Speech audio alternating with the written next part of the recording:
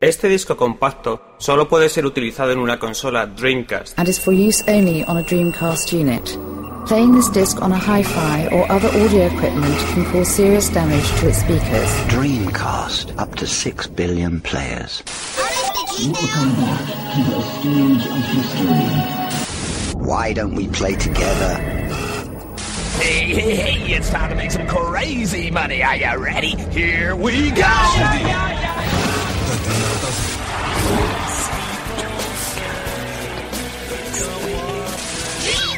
Please stop this disc now. Friends, Romans, countrymen, lend me your VMUs, because mine's run out of batteries. You are listening to episode 20 of the Dreamcast Junkyard DreamPod.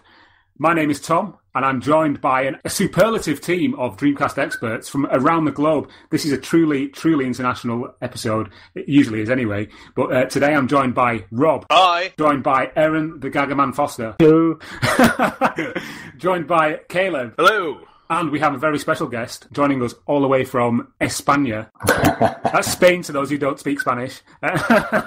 His name is Carlos Oliveros, and he is one of the main programmers from independent developer Retro... Is it Retro Sumus or Retro Sumus? Sumus. Retro Sumus. Hello, Carlos. Welcome. Thank you for joining us. Hello. Thank you for having me. We had a few minor technical issues, but we've overcome them, and we've endeavoured to continue and create yet another incredible episode of the world's premier Dreamcast podcast, even if I say so myself. Guys, what we want to do is the usual. We've been away for a while, as people who listen may have realised, but we're back with a bang, hopefully. We'll kick things off as usual, and we'll just have a little bit of a chat about things that we may have picked up or played, and then we will come back to Carlos and talk about all things Retro Sumus and independent development. So, Rob, I'm going to come to you first.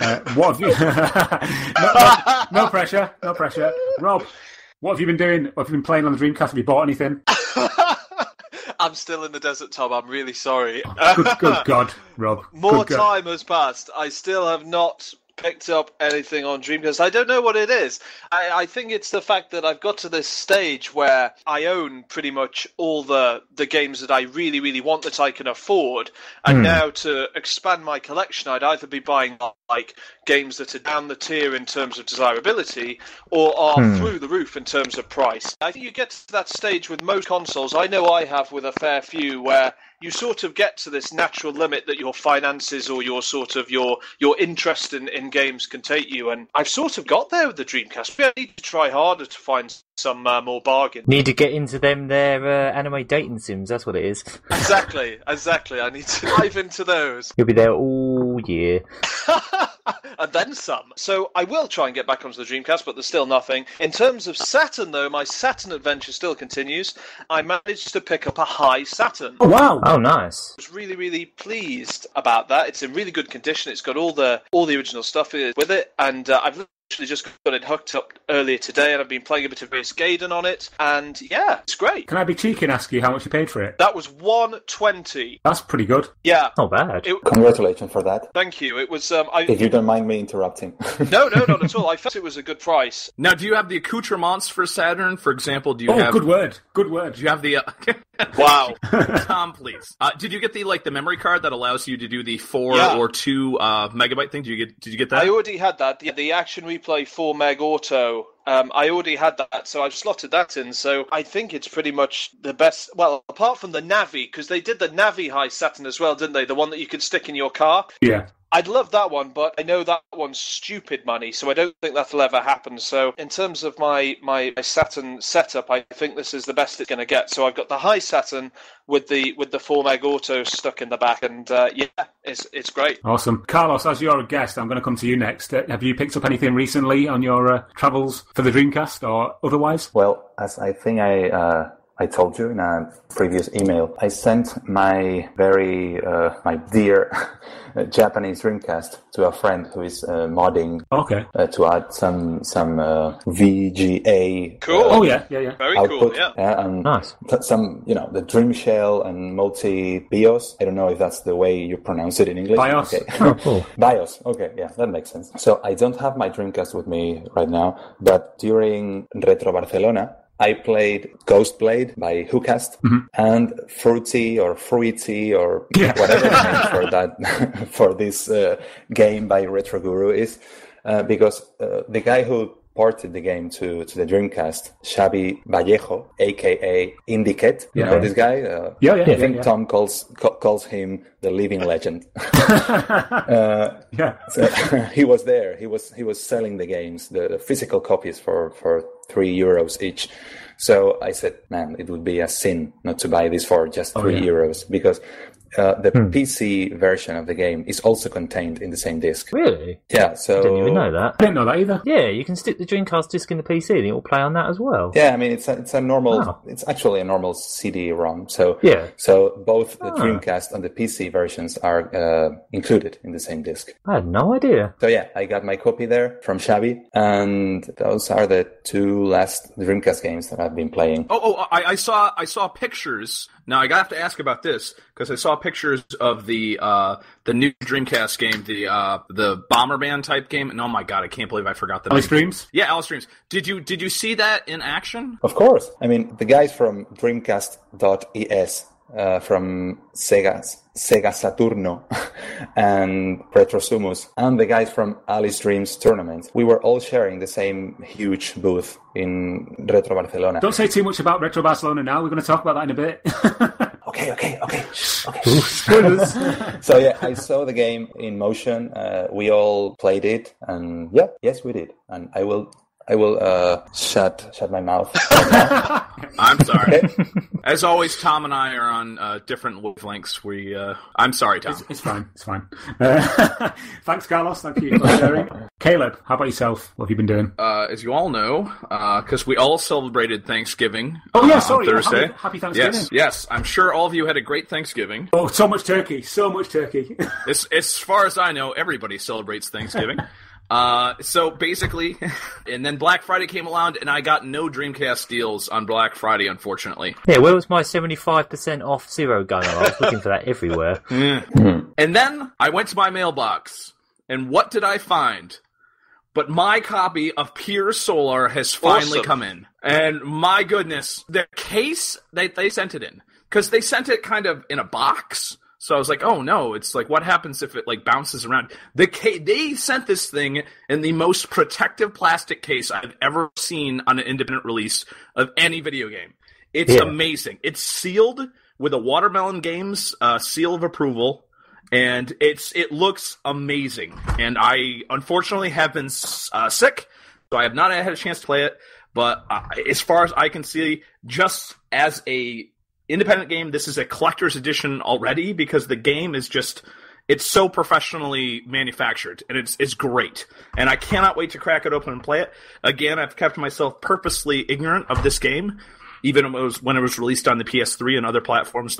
So anyways, I've got this game, and I cannot wait to stream it. It's an amazing game, and it's amazing packaging. Very happy I got this. Fantastic. Aaron, did you say you'd got the game as well? Yeah, mine came as well. And yeah, as you said, it's got this lovely plastic thing with like the sealed little... And it's custom. The plastic thing is custom. And you know it's custom because it's got Watermelon Games emblem right on the plastic thing. It's amazing. What's quite funny about it as well is you see the little seal in it and you think, oh no, I'm going to have to open it to play the game, but I actually managed to slip the case out of the plastic and not cut the I've been trying to do that too. So now it's like, ooh, does anyone want a brand new sealed copy of Pure Solar? The only snag is the game's invisible, but get the plastic. But yeah, I played it a little bit. I saw my girlfriend, she bought the PS3 version of the game quite a while back, and so I ended up seeing most of the game beforehand. And yeah, they did a really bloody good job with the Dreamcast version. Yeah, they've added quite a few little features which I think were patched into the downloadable versions, like they actually let you set it so the characters are constantly moving at full speed rather than just walking slowly and then you hold the button to run. And then there's things like you can speed up the animations for the battles, which is handy if you want to get through them quickly, but then they move so quickly that it's kind of hard to tell what's going on. So I ended up having it on just one times anyway. And you can also change the encounter rate. So if you want to get through a dungeon without bumping into too many enemies, you can set it to like half times or quarter times, or if you want to grind a bit and you want to fight loads of things, you can set it up to 4 times. So yeah, these features, as far as I know, were not in the downloadable version, so they've added them late, for the Dreamcast version, and I think they might be patching it into the others. Yeah, I've never really been much of an RPG fan, but recently, thanks to that coming out and being, excited for that release coming in, I've actually been sort of getting into RPGs. It helps that also, I don't know if you saw my post on the Dreamcast Junkyard about what I picked up at London Gaming Market, yeah. So you picked up a few things there, didn't you? Go through those if you like as well. Yeah, I've got a couple RPGs there, including the first Eldorado Gate, Volume 1. Obviously, I can't read what's going on, so I can only vaguely play it, but it's got really lovely graphics and nice music and all that kind of stuff, and just sort of messing around in that. But I've mostly been playing Evolution, which is a game I remember renting back when it came out, and that was back before I really had any patience with RPGs. But now I feel like Evolution is a really good level entry RPG. I know it's not like a classic; it's quite basic. It's kind of poorly translated in places. Really simplistic, sort of like dungeon crawler RPG. But I found myself really getting into it. Trying to manage the items and get through the dungeons and all that kind of stuff. That's interesting to hear, actually, because it's one game that I've been meaning to play, but I've never actually gotten into. I think I played it for about 5 minutes about 10 years ago, and that's it. Obviously, if you're thinking, if you're someone that's played all the classic RPGs or some of them, you'd probably look at this and go, oh, it's just really simplistic and nothing much to it. The story's really simple and whatnot. But I don't know, there's something about it's just really appealing to me, and I've ended up putting quite a few hours into it so far. I've got quite a few other games there which I've played a little bit, but it's mainly been Evolution. I've been playing some games with the twin sticks. Yeah. So I've got the Saturn twin sticks, and then I've got the Total Control 3 that lets you use it. And I was actually trying out Outrigger with it, which was really good with it actually. And also Mars Matrix was actually surprisingly good with it. Because you could set each type of shot onto the different sticks, so you only use one stick, but you can set it so the triggers are the shooting, and then the buttons on the top are the repel thing you can do in that game. So that was kind of cool to do. Have you tried Bangai-O with it? Not yet. No, that'd be quite interesting. Another one I need to try, because that would be really nice if it did work. Especially if it did work twin stick, it'd be perfect for that game. But I'm not entirely sure if that would be the case. I guess the other game I've been playing a little bit is Slave Zero. I got my hands on the American copy to get rid of my PAL one. Not a bad game, I suppose, but I think the main problem with that game is its frame rate. It's really kind of choppy. It's really muddy as well, the visuals. So yeah, it's not too bad. Quite blocky in places, but I don't know, it's all right. I like that they give you a first-person mode in it, so it just plays like a first-person shooter. One thing I remember in reviews for that game, they said it didn't really look very city-like. It's supposed to be your giant robot and everyone's driving around, and sometimes you see little cars driving around and little people, but not many. But it's really fun to sort of walk in front of where cars are driving, and they try to drive around you, and then they end up just driving off the bridges. You see them just crash into each other and stuff. It's quite amusing. Mainly what I've been playing. I've bought a load more games than that, but most of those I've only put half hour into. So cool. That's a good selection. I won't go on too long for what I've been doing, but I've been playing a little bit of GQ Powerful Pro Baseball. You may have seen an article I wrote on the Junkyard about that yesterday. That actually looked really interesting. It's so much fun. It's really easy to pick up and play. The controls are just really intuitive. Even though there's not a single scrap of English throughout the entire game or in the manual, it's really easy to just suss out what you're meant to do. I was quite surprised to find out it was sprite-based when you put up screenshots for it. I always just assumed it was going to be 3D. Yeah, and because my capture device is really crap, it makes the pictures look really pixelated, but it's really smooth on the screen, on the TV screen. The sprite work is really, really good. Now, Gagaman, was that one of the games that you tried to play with the fishing controller? It wasn't that one. It was World Series. All right, well... it was the maracas with World Series. You know what you got to do? You got to try to use either the maracas or the fishing controller to try to play that. Give that a go, yeah. I've also been playing Capcom vs SNK and King of Fighters 99. King of Fighters 99 for two reasons. I also picked up the Dream Connector, which is a thing for... It's like a cheap version of the Total Controller. You put PlayStation and Saturn joypads in. and it works perfectly. It's amazing. Even with driving games like Sega Rally 2, it actually makes it more playable with the D-pad rather than the analog stick. I don't know why, but it seems to. It's great. I should try that with Crazy Taxi or something, because I remember getting blisters from playing Crazy Taxi so much when it first came out because of the little bubbles on the analog stick. Oh, yeah. Everybody talks about that, but I figure it's just, y'all have weak thumbs or something? Because I've never, I personally have never run into that problem, and I've played the Dreamcast lots. I have run into that problem, but because of playing Capcom versus SNK way too much. I mean, for hours, late into the night. Really huge blisters. You gotta get those tiger knees.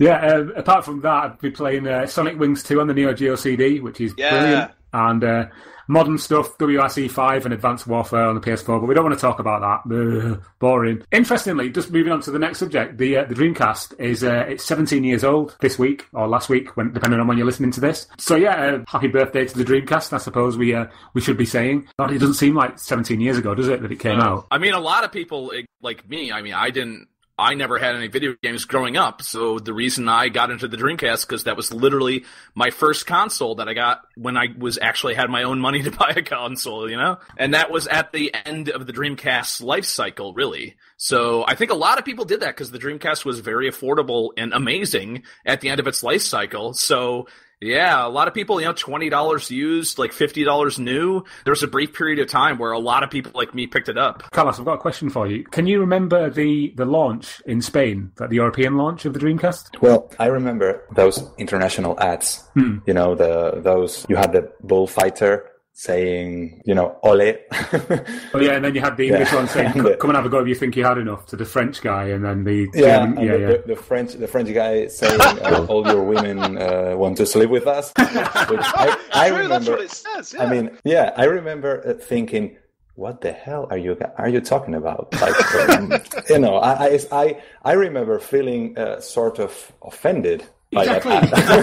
Yeah. Adverts in Europe for the Dreamcast were kind of bad. Oh yeah, totally. Yeah. But I sort of liked the bullfighter one. I thought it was funny. Then I remember the barber. That barber you have been trying to chase across the globe. Yeah. I remember that Tom's Mystery Man. Yeah, because it was translated, of course, and dubbed in Spanish. The whole why don't we play together? Yeah. ¿Por qué no jugamos juntos?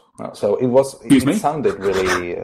It's really, well, it's a literal translation, and I remember it sounded really exciting. Really inspiring. Really, man, I want to be a part of this. Yeah. I want to whatever that means, because I didn't. I think. Yeah. I mean, I think I didn't even have a proper internet connection at home. So when I saw that, I'm not sure I really, back in this day. Yeah, knew what it was, knew the concept of it, kind of thing. Yeah, I mean, it was a few years ago already. And I remember I thought, I'm not sure it means what I think it means, but I feel I want to be a part of this. I want that console because it looks so cool. I knew it meant Sega is looking cool again. I hadn't had that feeling like at school, for example, when talking about my Saturn. Yeah. I absolutely I know how that felt. I loved Virtua Fighter 2 or Sonic Jam. But there wasn't that feeling of being the cool guy. I know exactly what you mean, yeah. In my school, I think I may have been the only kid in the entire school that had a Saturn. There was about 3 of us in my school, so I wasn't completely alone. Carlos, one quick question. I've heard, right, that the barber advert was actually filmed in Spain, and that the barber himself is actually a real barber. So if you could just drive around Spain looking for this guy for me, that would. I really have no idea. Did you? Who told you that? Are you sure it was filmed in Spain, or you're just kidding me, right? No. One of the guys who worked at Sega during the time of the Dreamcast, he said that's what he'd heard. Okay, Tom. One of these days you're gonna have to face facts and just look at the numbers. He's probably dead. That was 18 17 years ago. You know what I'm saying? He's probably he didn't the most healthy living guy. You know? Right. So yeah, it's Dreamcast, 17 years old. It's amazing. Mine still all work fantastically well. I'm sure your guys does. You guys, Dreamcast. When I can speak English properly. Your Dreamcasts all work fine as well. All Dreamcasts working fine. Interestingly, this week last week even, I also got something else, which was the Neo Geo Pocket link cable. I did also do an article about this on the Junkyard, but Rob, you're quite a fan of the Neo Geo Pocket. I am, yeah, totally. Yeah, you asked me. Me too. Yeah, well, I'm sure we all are. Rob wanted me to report back on my my findings with the Neo Geo Pocket link cable, and I must say I was a little underwhelmed by what you can actually do with it, because it only really works with two games that I own. I own King of Fighters R2, and then that one will communicate with King of Fighters 99 Evolution and King of Fighters. Yeah. Is it just King of Fighters 99, the American version? And basically all it does is if you go into the menu on the menu on the Dreamcast game, you can choose to communicate, and then all you're allowed to do really is just to unlock like artwork or different. I think they're called strikers in the King of Fighters games on the Dreamcast. So there's not really a great deal that you can actually do with it. It's nice to have as a little piece of like memorabilia and a nice cool item. But yeah, it's a bit of for me anyway, a bit of a missed opportunity. I know there's other games that use it, but I don't own them, so I've not been able to try it with those. In a way, it kind of sounds like the Dreamcast's equivalent of Amiibo, because like those you just sort of unlock like tiny things in the games as well. They don't have like a huge deal with them. It kind of sounds similar to that, really. Yes, I see what you're saying. Yeah, they just help you gain more points. I know in Capcom vs SNK you can gain points for the shop in the Dreamcast game, and if you play the SNK vs Capcom Chaos on Neo Geo Pocket, it lets you gain points, and you can trade them between both, because both games have shops in them to unlock the content. So basically, they just help you unlock content faster. Yeah, I like the idea. That's always the thing with the Pocket, that link cable between the two. I like that idea. You could play on your Dreamcast, and then you go out work, and you're on the bus, and you're commuting, and you're still helping yourself to unlock things on the game, but you can do it on your Pocket Color. But getting a little bit like the VMU in some ways. Yeah. I like the Neo Geo Pocket Color. I mean, I don't like the way you can't see the screen a lot of the time. You have to have perfect lighting conditions, but it's good. But if you do have good light, that screen is great. Like, it is. The screen is amazing. It's beautiful. So, like, crystal clear, like all the little pixels. You can see every little detail. Listen to our reviews. I'm listening. I'm taking it on board. I'm digesting it. And that micro switch stick is still the best thing ever. I love that micro stick. Yeah, it's noisy, but like you couldn't sit in bed and not wake anyone up with it going. Do you mean this? That's it. Yeah, beautiful. That's the one. It's like had it at hand. It's like listening to Mozart. Oh, Rob, we need to chat. We need to talk.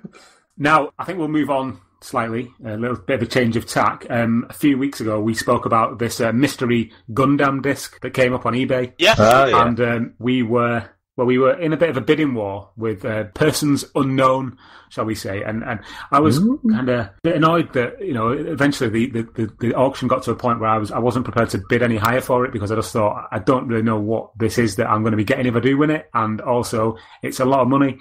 It ended up going for like something like €180 or something. Now I can't say too much about this, but what's the word? It's been revealed to me that your network spies have reported back to you. You mean? Indeed, yes. I've been contacted by persons unknown, who shall remain unknown for now anyway. I actually know who actually won the disc, and there's some exciting information coming up in the next couple of weeks. I can't say any more than that. You can probably guess what it is, but the game will not be going into someone's private collection. Yeah, I've been sworn to secret myself, and I think you, Carlos, have both been sworn to secrecy. I'd like to add that I've been in contact with that network of spies for some years now. So it's all a bit hush hush, but rest assured, it's coming soon. Hopefully, maybe. Didn't hear that from me. Okay. Actually, sorry to interrupt you, Tom. A couple of friends and I myself were asked to donate a little money for in order to win that auction. You know, I mean, we were asked for help in order to be able to get that disc. Yeah, I mean, and when it was revealed who had actually won the disc, I made a small donation as well to after the fact. So, it really is a kind of a community. It's a community effort. Do you know what I mean? Yeah. So it's really cool that we've managed to, not us, but who has acquired this has managed to do so and is doing what they plan to do. So yeah, it's exciting times. Good stuff. Cool. It's always good when it goes to someone that can actually do something with it and, not just shove it on the shelf and go, well, that's mine now. It's all mine. No one else gets to see it. Yeah. Seal this in plastic and it will never be opened ever.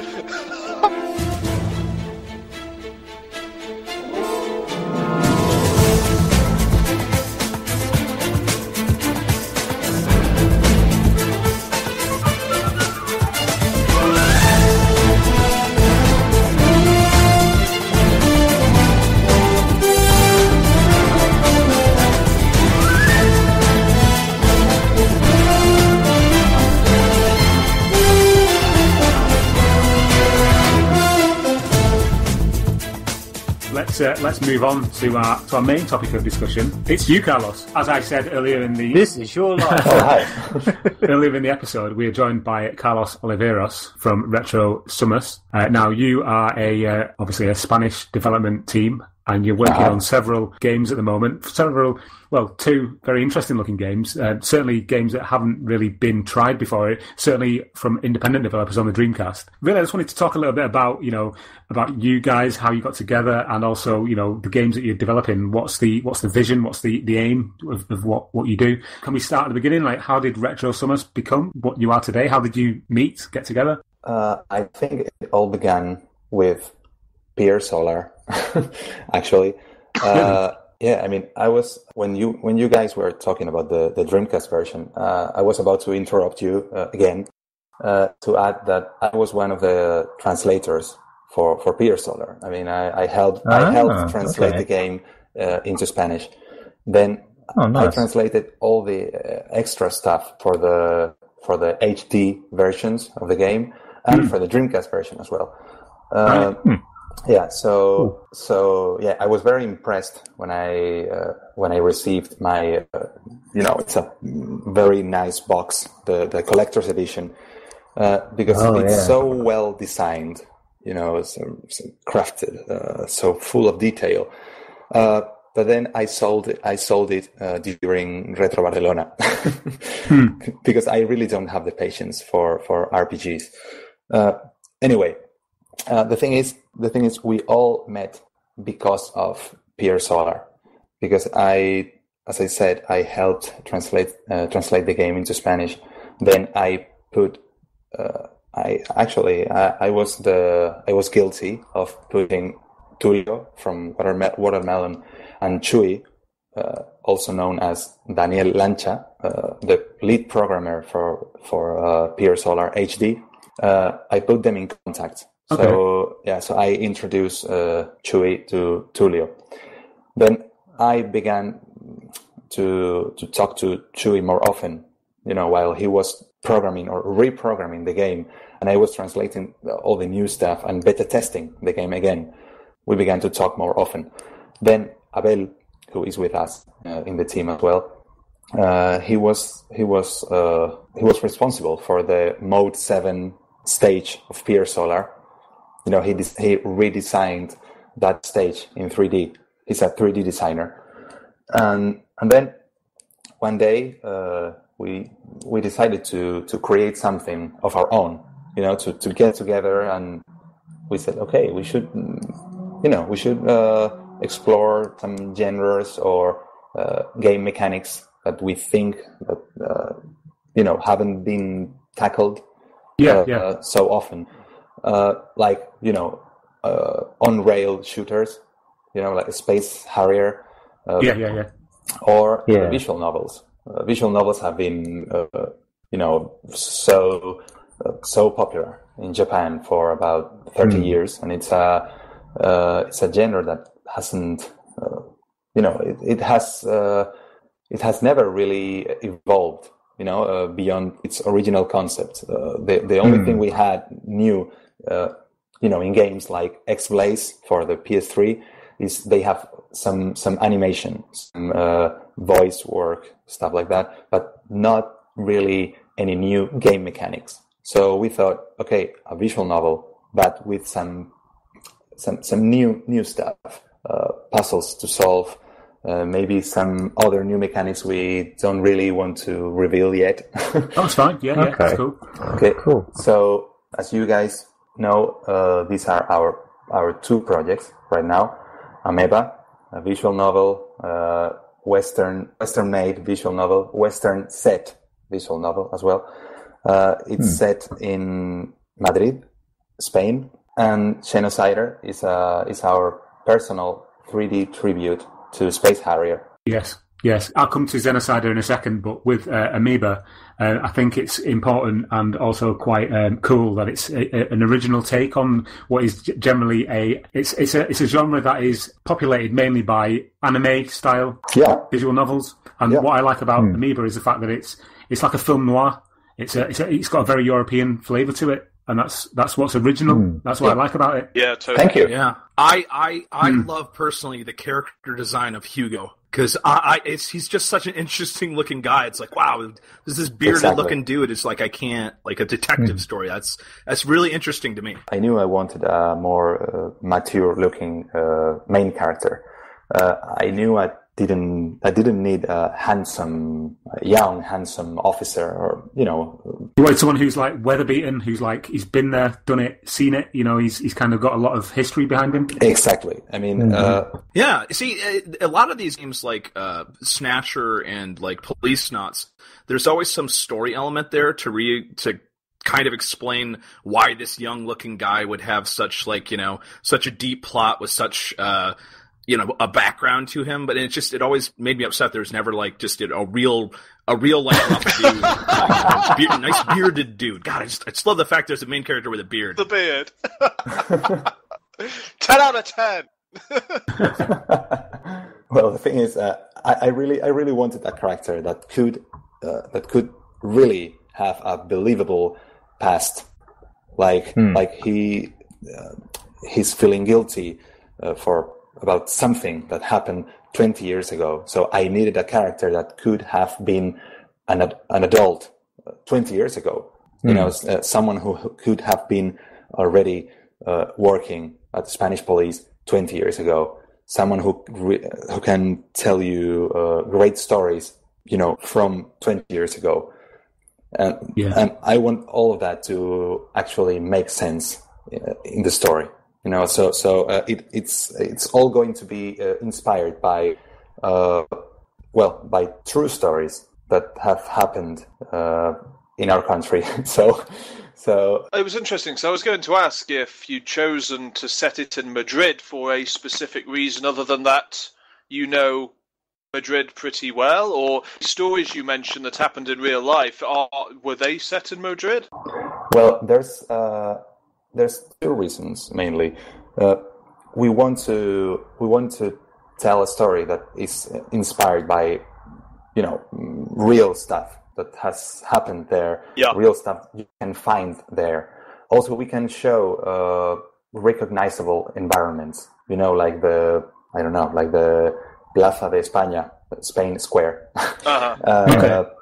or I don't know, this subway entrance, this very recognizable royal palace or stuff like that. Sure, yeah. We want to show, to feature real places, real environments. But also, I thought, okay, people may be expecting us to show, to feature a main character that reminds them of, say, Bruce Willis. I don't know, a cop from New York or something like that. But I said, okay, I'm not Woody Allen. So I've been to New York, but I don't really know New York so well, as to tell a really believable story set in New York. Then I'm not Guy Ritchie. Is that the correct pronunciation? Yeah. So, Oh, no, mean. I love. I mean, I honestly love his movies, but I could never tell a compelling, believable story set in London, for example. You know, so it's like, man, That's good to write from what you know. You know. So I don't want to break in here too much. But I do want to ask, so can you say if the story is going to be set in, like, modern times, or is it kind of in the future? No, it's a current day. It's absolutely current day. That's really interesting to me, because there's been so many of these games that have actually come to the West, and I'm talking about games that are, quasi, like Rise of the Dragon, Snatcher, Police House, and they're always set in, like, this Blade Runner future of, like, New York City or some future thing. So it's, I don't think any modern game has ever come to the West where they actually put the setting in, like, it's happening right along this time. That's right. I mean, somewhere that's like a believable place. Made sense, just to set the story in a current, real environment in current day. So I actually I have been in contact with a Spanish police commissioner for some time now, because because we want to make things, as I said, believable. So That's some good research. I mean, I don't want a potential buyer of the game, a potential player, to be playing the game and to think, man, that's not how Spanish police works. I mean, because people expect our main character to act like, CSI, the TV show, sure, yeah, or to I mean, or like. Or that's played out from the X-Files. Yeah. I mean, people who investigate, run, jump through the roofs and chase the criminals, and then also perform the autopsy. Is that the? Yeah. Okay. That's a really good point. I mean, it's been a while since there's been a game like that. The only game I can think of that actually did that was Police Quest. And that game was so interesting because they actually worked with real policemen and did something that was, like, by the rules. So, yeah, it's very interesting. Actually, this is not something I really wanted to reveal, but yeah, why not? We would like to dedicate the game to some real life policemen or policewomen, to dedicate the game to policemen and policewomen who enjoy their job, who do their job because they believe in it, this kind of thing. Because that's really cool. Yeah. No, I totally understand. Yeah, Carlos. While we're talking about your games, I wanted to touch a little bit on Xenocider as well. Now, Xenocider is going to be an homage to things like Space Harrier, and is it true to say maybe a little bit like Starwing as well, Star Fox? Well, I'm not sure there's a Star Fox influence on my part, but I know Chewy has been a Nintendo fanboy for decades now. So yeah, I mean, I think that's the only thing that gets us into arguments from time to time, because Dreamcast is the only Sega console he's owned. And the only Sega console that he has really liked. Only last year, I think, or 2 years ago, I sold him his first Sega Saturn. And since then, he's been tampering with it and, doing his homework, his research about the console. So, okay, the thing is, maybe for him, maybe there's a Star Fox influence. But our main influence are Space Harrier, of course, Sin and Punishment. Oh yeah, for the Nintendo 64. Nice. Oh yeah, because our main character is going to be not always flying like Space Harrier, but walking, running, jumping. There will be platforms to jump on, or to blast in order to go through. obstacles and stuff like that. It's so exciting to see something like this because, you've got a lot of games that come out, like things like Ghostblade. I like Ghostblade. It's a great game, but it's in the traditional mold of other games that we've seen before from independent developers. This is a new 3D game, and that's why I'm so excited by it, especially because I'm a fan of Space Harrier as well. And I mean, for those people who are listening who maybe not seen Xenocider, if you just go to Google and type Xenocider, it's spelled XENOCIDER. You will see, early screenshots of this. What again? It's an homage to Space Harrier, and it just looks great. I've seen some of your concept art as well for the different types of enemies that are going to be in the game. Oh. They look really interesting. You've got that big jellyfish thing, and like the rock people, that throw the rocks. Yeah, I just think it looks really, it looks really cool. I just love the visual style of it. I'm currently working on our next video. That's going to feature the first stage boss for that stage, for that desert stage. So hopefully in a few days you can you can check out that the design for that stage boss. Awesome, nice. Now, I know this is a very long shot, but is there any chance you'd be considering doing the whole 3D glasses thing in some functionality? Compatible with the Master System 3D. I'm basically saying that as a joke. The last time I played Space Harrier was on the Master System with the glasses. On the 3DS. Well, we really hadn't thought about it. I can ask Chewy if maybe there's a way of, I don't know, packing some red and blue glasses with the game. It was mainly a joke.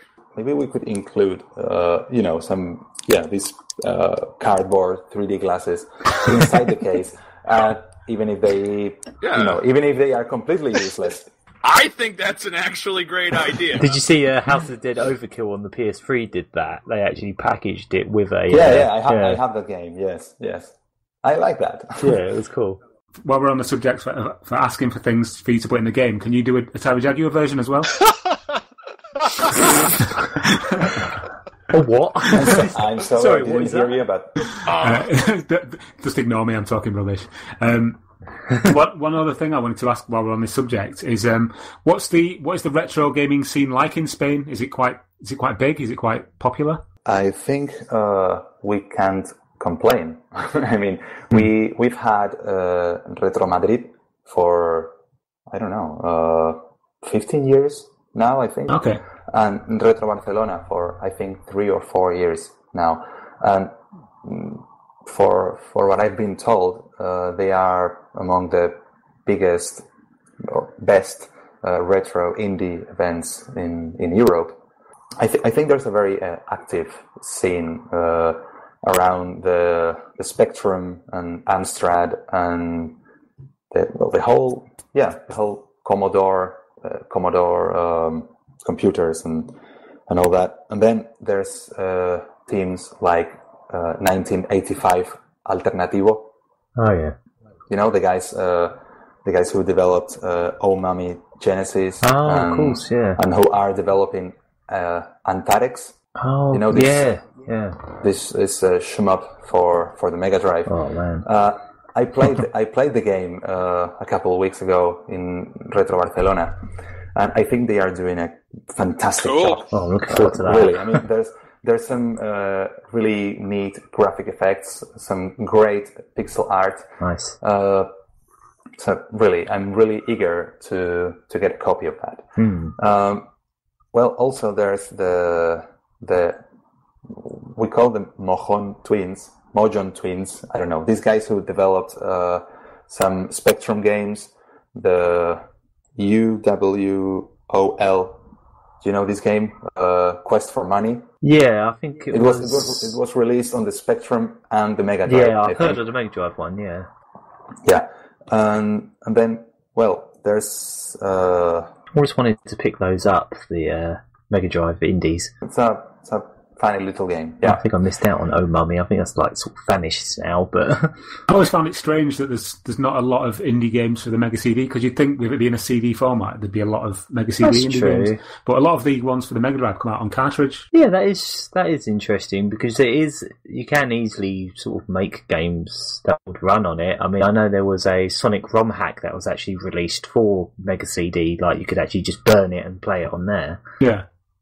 You're talking about the Sonic Mega Mix? Yes. Yeah.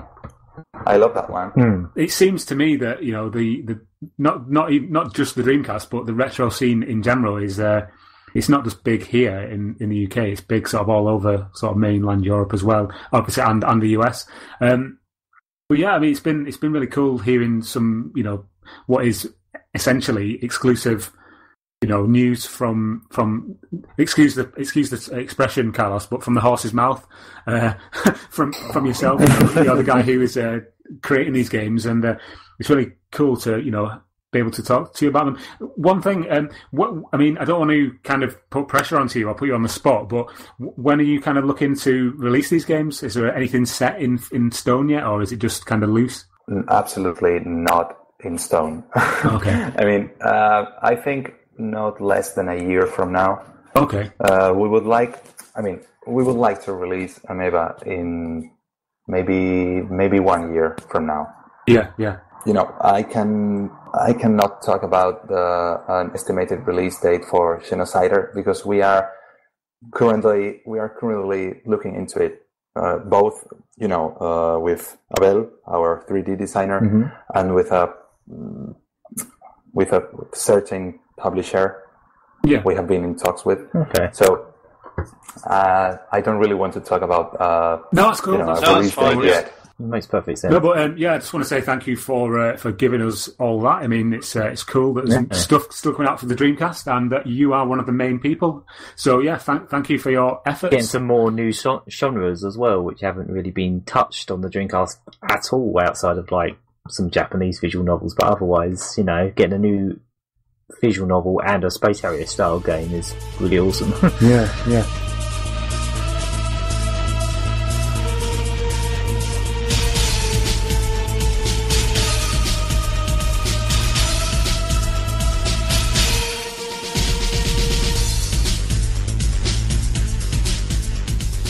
Let's move on to our next topic, and that is, I don't know if you guys have seen this, Pix and Love Editions. They are the publishing house who are responsible for the quite awesome History of Sonic the Hedgehog book. Has anyone seen this? I've got the Sonic book. I've seen it. I don't own it. It's really good. It's really high quality.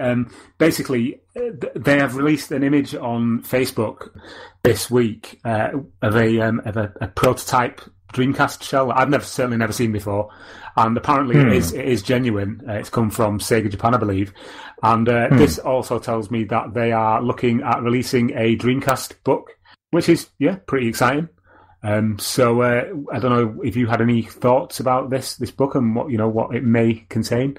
Jump in, anyone? Can we just talk about like this prototype that they did show off? I think it's probably believable, but I'm just curious about this logo on it. The thing that says like Planet, and it's got like an S in the middle. Planet S?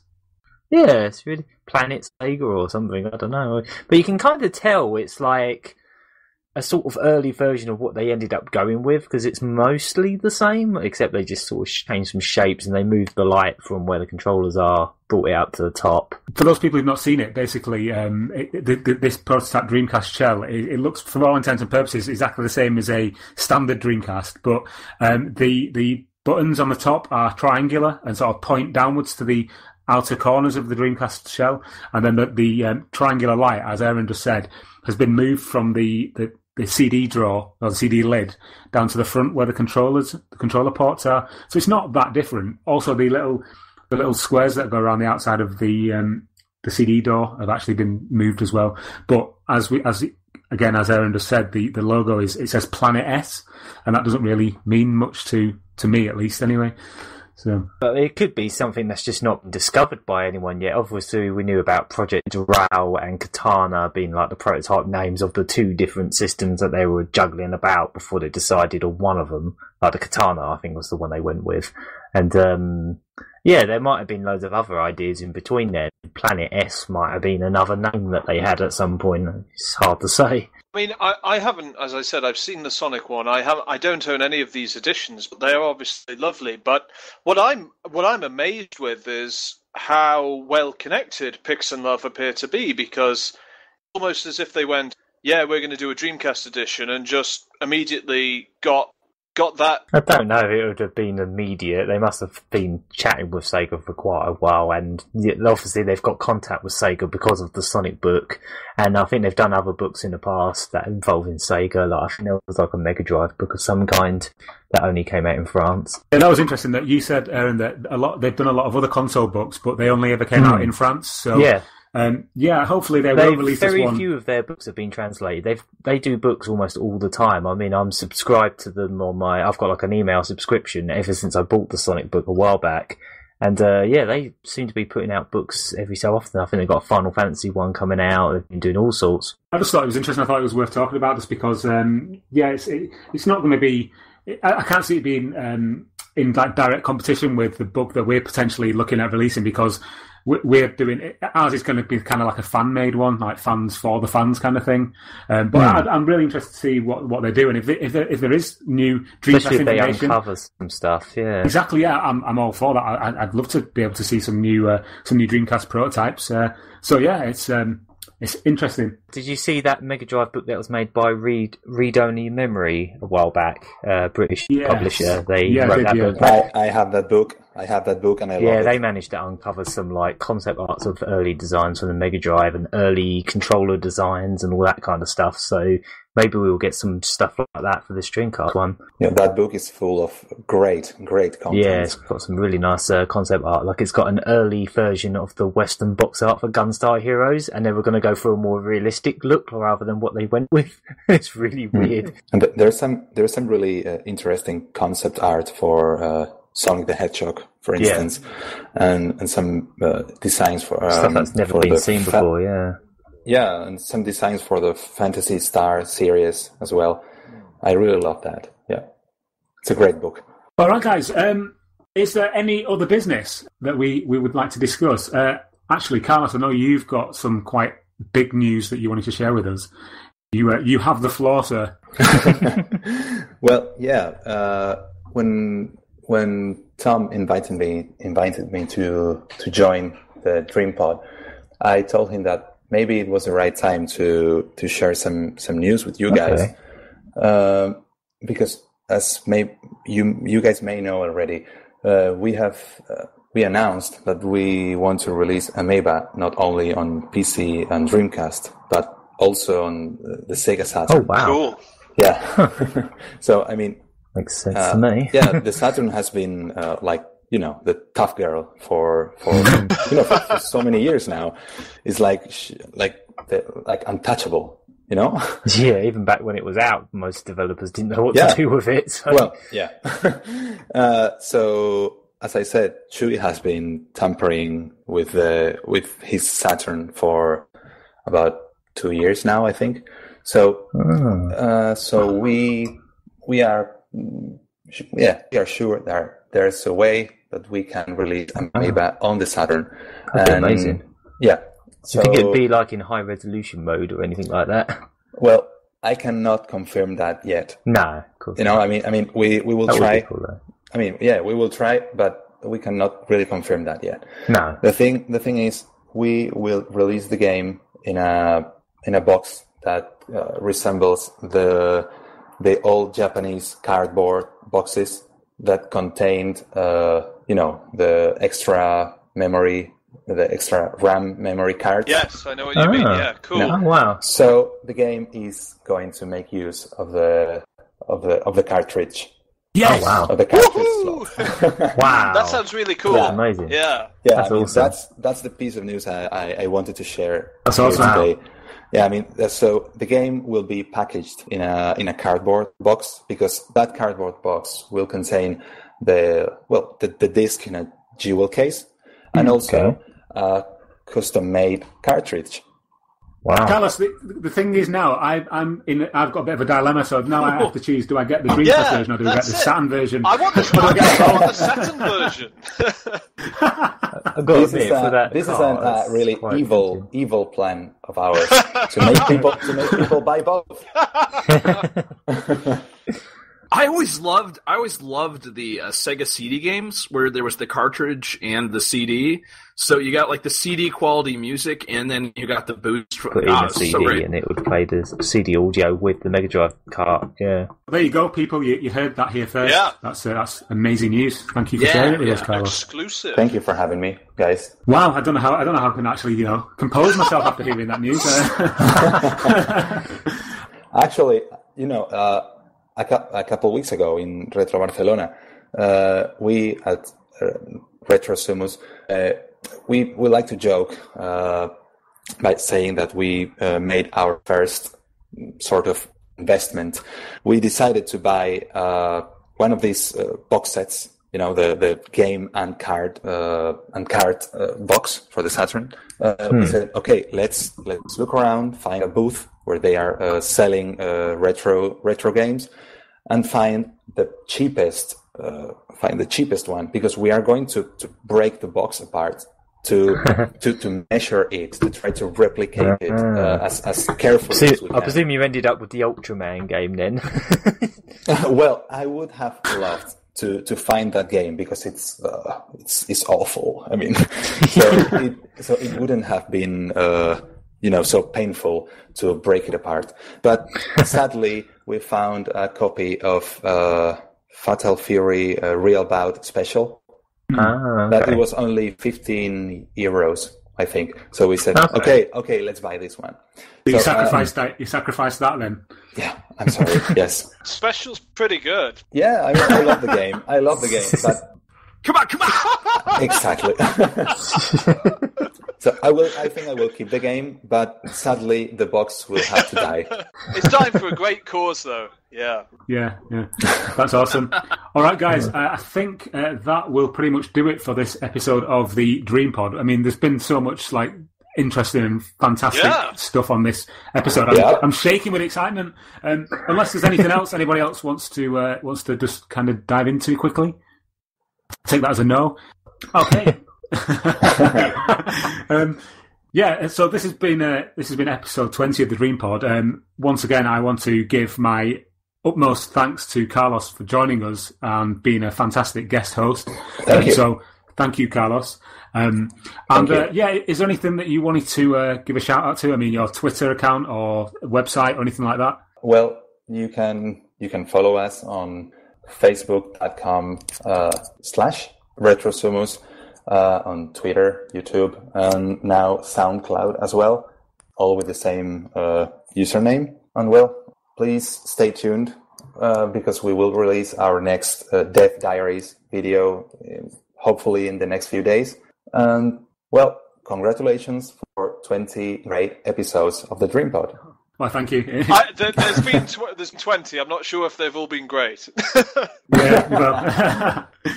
Thanks very much again, Carlos. Obviously, the usual team is also here. Thank you, Rob, for joining us. You're on Twitter at Nicholas J. And you can also find Rob at t3.com. Oh, you can, yeah. He's a big. That's a t3 at t3.com. I think is the Twitter handle. You can find Aaron on Twitter at the Gagaman. At the Gagaman, yeah. Caleb is on YouTube at Blandco, I believe it is. Yes, it is. Indeed. And you can find me on Twitter at Tom Lee C. And you can also find me sort of floating around the Facebook page. That's the Dreamcast Junkyard Facebook. That's facebook.com/the Dreamcast Junkyard. And also you can find my and the rest of the guys' ramblings on the Dreamcast Junkyard main site, which is www.thedreamcastjunkyard.co.uk. And last but not least, our Twitter account is at Sega Junkyard. That's been episode 20 of the DreamPod. We hope you've enjoyed it. And thank you very much. We'll see you on the next one. Goodbye. Thank you. See you. See ya. Bye. Por favor, retire el disco. Please stop this disc now.